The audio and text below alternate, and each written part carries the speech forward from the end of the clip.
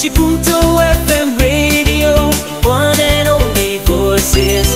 Golden Voices, una storia, una voce. Golden Voices on the air. Il podcast di Emiliano Pinacoli. Iniziamo una nuova puntata di Golden Voices. Io sono Emiliano e oggi parleremo molto di voce, perché il protagonista di questa puntata è Morten Harket degli AA, una delle voci più straordinarie del mondo del pop. Dotato di un timbro unico, Morten Harket ha attraversato tutti gli anni '80 rendendosi distinguibilissimo grazie alla sua voce meravigliosa. È nato in Norvegia il 14 settembre 1959. E la prima cosa da dire, quella che più mi ha colpito di lui sicuramente, è che è un bravo ragazzo. Insomma, nel mondo sfavillante degli anni '80, fatto di eccessi, di trasgressioni, lui non beve, non fuma, non usa droghe, insomma un tipo unico, conosciuto soprattutto per le sue canzoni e per le sue doti artistiche. Durante l'infanzia studia pianoforte grazie a suo padre, che ci tiene parecchio che il giovane Morten abbia un'educazione musicale. E durante l'adolescenza e la giovinezza i progetti di Morten Harket sono ben lontani dai lustrini e le paillette del mondo del pop. Infatti è vissuto alla periferia di Oslo, dove da piccolo ha subito anche atti di bullismo che l'hanno portato a coltivare un carattere molto sensibile e parecchio attento anche ai soprusi. Finita la scuola, i progetti all'università erano quelli di studiare teologia e forse entrare in seminario. Però aveva una forte passione per la musica, infatti fin da piccolo si rende conto di essere dotato di un grande talento, la sua voce. La sua prima band sono i Soldiers Blue, e proprio in quegli anni due ragazzi di Oslo, che praticamente sono cresciuti insieme, suonano in un'altra band che si chiama Bridges. Sono veramente organizzati, tanto che hanno fatto anche un disco che ha venduto 1000 copie in Norvegia. Questi due ragazzi sono Paul e Max, che qualche anno più tardi saranno i compagni di avventura di Morten Harket, il progetto musicale norvegese più conosciuto al mondo, gli AA. Ma come è avvenuto l'incontro fra i tre? È successo praticamente che i Bridges sono andati a fare un concerto nella scuola di Morten. Lui rimase senza parole, non aveva mai sentito una band, i suoi coetanei suonare così. Dopo il concerto va a stringergli la mano e da lì inizia un po' tutto, anche se i tempi sono ancora poco maturi per l'inizio della band. Paul e Meg se ne vanno a Londra a cercare di sfondare nel mondo della musica e chiedono a Morten di unirsi a loro, ma lui è ancora intento nei suoi studi di teologia, per cui non sembra molto interessato. A Londra sia Paul che Meg non se la passano bene, non trovano qualcuno che sia disposto a metterli sotto contratto, per cui ritornano in Norvegia. Ai due serve un cantante, un bravo cantante, così per la seconda volta decidono di richiamare questo ragazzo che aveva questa voce portentosa, e questa volta Morten accetta di sentire alcuni brani e dopo aver ascoltato quello che era un provino del riff di Take On Me decide di entrare nel gruppo. Golden Voices,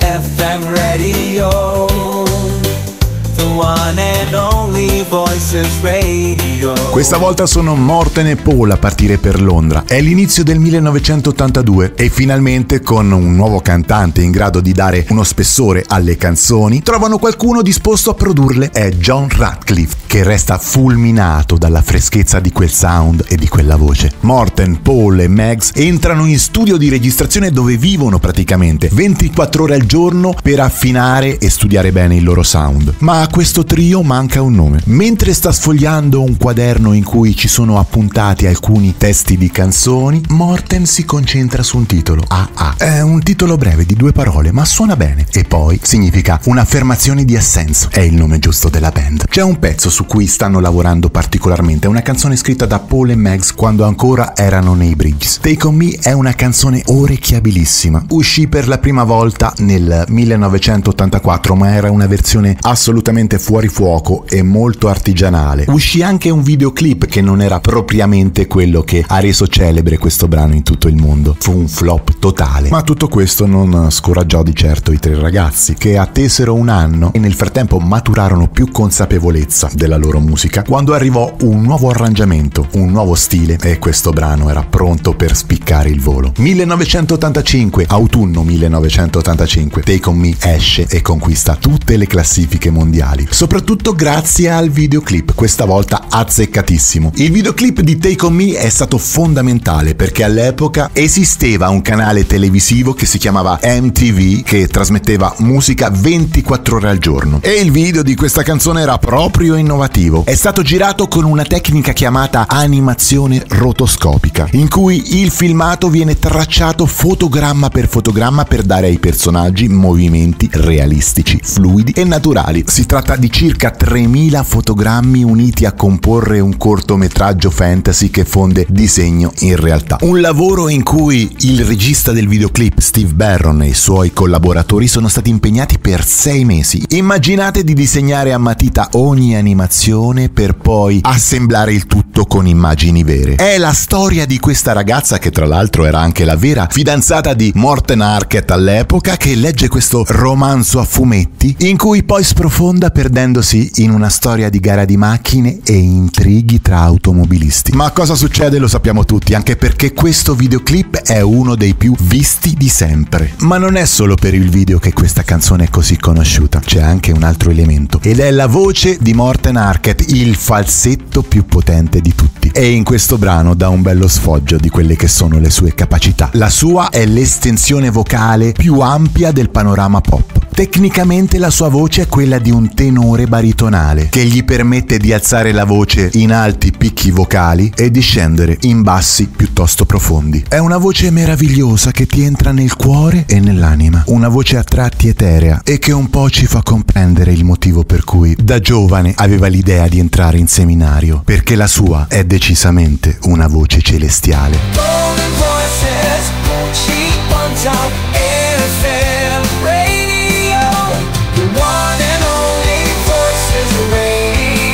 E poi c'è una curiosità che lo riguarda. Pensate che adora la natura, in particolar modo le farfalle e le orchidee. È talmente appassionato di orchidee che ha rischiato l'arresto per aver portato fuori dal Ruanda una rarissima orchidea che rischiava l'estinzione e che grazie a questo gesto è stata salvata. Questa rara orchidea ora porta il suo nome. Nel 1985 esce il primo disco degli A. Si chiama Hunting High and Low. È un disco che, oltre ad aver confermato le doti vocali di Morten Harket, lo trasforma gli A in idoli pop di tutte le ragazzine degli anni 80. Tutto questo potrebbe essere possibile anche perché sembravano i ragazzi della porta accanto. Nelle foto, nei videoclip si presentavano esattamente come milioni di adolescenti durante gli anni 80. Jeans, scarpe da ginnastica. Il tutto faceva immedesimare i teenagers di tutto il mondo in questi 3 ragazzi che venivano dalla Norvegia. Nel corso degli anni gli A hanno inciso diversi dischi, 11 per l'esattezza. Sono passati dal pop elettronico ad un rock a tratti acustico che però non ha mai scalfito tutta l'energia che da sempre li contraddistingue. Dal 1985 si sono poi sciolti nel 2010 per poi ritornare nel 2015 con una maturazione musicale che ha portato molta eleganza al loro sound. Oltretutto hanno anche superato vari record. Diciamo che sono stati i primi musicisti non anglofoni ad essere chiamati ad interpretare un brano per un film di James Bond. Era il 1987, la canzone si chiamava The Living Daylights e il film in questione era James Bond 007 Zona Pericolo. Poi nel 1991 la band sfonda il tetto del record mondiale per il pubblico pagante ad un concerto musicale. A Rio de Janeiro gli A mandano in sold out il Maracanã Stadium, conquistando il Guinness World Record con 198.000 persone paganti. Un record rimasto imbattuto fino al 2017, quando è stato superato da Vasco Rossi. E poi Morten Harket detiene il record mondiale per la nota più a lungo tenuta in studio e dal vivo. Sono addirittura, pensate un po', 20 secondi e 2 centesimi. Nella canzone Summer Moved On, che fa parte di un disco del 2000, Minor Hurt, Major Sky. Nel corso degli anni molteplici sono stati gli artisti che si sono dichiaratamente ispirati alla voce e al personaggio di Morten Harket, che oltre a quelli con gli degli AA ha inciso anche 6 dischi da solista, alcuni dei quali anche in lingua norvegese, e soprattutto ha registrato un disco con brani tratti da storie della Bibbia, forse perché questa ricerca di spiritualità in lui non è mai finita. Per il suo falsetto ineguagliabile, tra i tanti artisti che si sono ispirati a Morten Harket è stato Chris Martin dei Coldplay, che più volte l'ha definito un cantante perfetto, sia dal punto di vista della voce che dell'immagine. Certamente Morten è stato importantissimo per più generazioni ed è stato fondamentale anche perché ha fatto capire che può esistere un certo pop coniugato alla semplicità e alla purezza.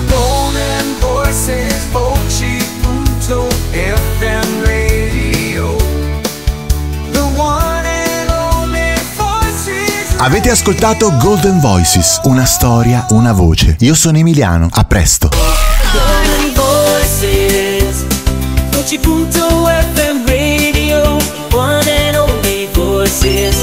Golden Voices, una storia, una voce. Il podcast di Emiliano Pinacoli.